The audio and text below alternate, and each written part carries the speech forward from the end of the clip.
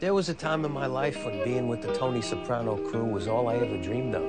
Why be in a crew? Why be a gangster? Just the fucking regularness of life is too fucking hard for me or something. I don't know. Motherfucker! Put my life on the line, my fucking life. Baby, I hate seeing you like this. Fuck family, fuck loyalty. It cost him a dime, you're a fucking pariah.